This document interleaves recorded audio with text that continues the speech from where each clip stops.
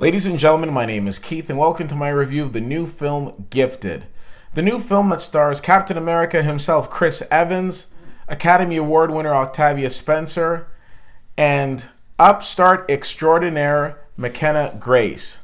Now when I saw the trailer for this film, I thought to myself, oh great, here we go, another custody movie. I mean, we've seen so many of them over time, haven't we? And I thought to myself, well, here comes another one. In this film, Chris Evans plays the uncle to McKenna Grace's character. Now he's raising her, and he's raising her perhaps not in the best of circumstances in terms of location, but raising her with a lot of love. When all of a sudden it's discovered that she shouldn't be in grade school, she should be in university because she's a genius. Yes, they discover that she's a prodigy and they want to uproot her and put her in a gifted school. The only problem is his sister wouldn't have wanted that for the girl, so Chris Evans' character fights it. Well, in comes Grandma, and Grandma, of course, comes in all hoity-toity, full of money, and she's like, no, no, no, she needs to go to this gifted school. Now, what makes this specific movie so unique are a couple of things. First of all, Chris Evans is such an underrated actor. Now, of course, we all know him from Captain America and those Marvel movies, but if you look at his actual dramatic work, he is a legit actor who's going to have a very, very bright future.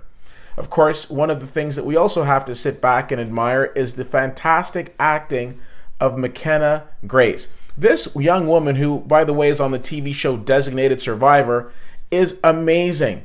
Honest to God, if this movie had come out later on in the year, I would say she has a legitimate chance at a supporting actress Oscar nomination, and I'm not just stretching it on that. She does a fantastic job for somebody her age. I was absolutely blown away. But one of the things that I think might go overlooked with this film is the directing. Mark Webb, who, yes, has a perfect name for directing Spider-Man movies, and he should know he's directed 2 of them, is a fantastic director because this is the same man who directed 500 Days of Summer.